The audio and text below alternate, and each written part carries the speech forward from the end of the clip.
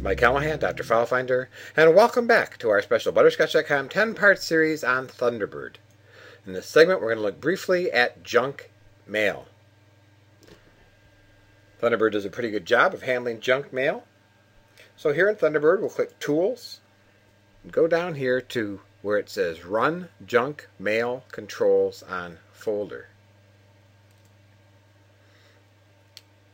Saying that Thunderbird automatically detects incoming messages that appear to be junk, also known as spam. Messages that Thunderbird thinks are junk will display a junk icon.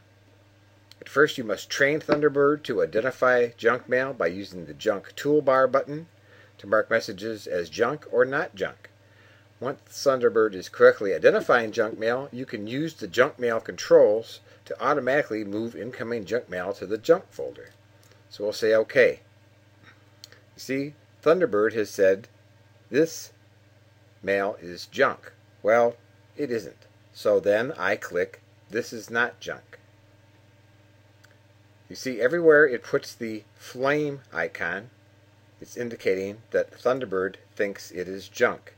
So the way you train Thunderbird is to say, this is not junk.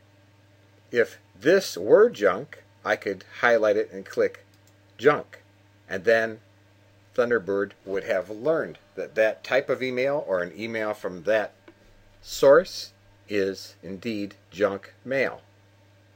So in this way, through a gradual process, Thunderbird learns what is junk and what is not, and it's very simple, just a couple mouse clicks, and when you do that, you're teaching Thunderbird how to handle any junk mail that comes in. And Thunderbird gets to be very, very good.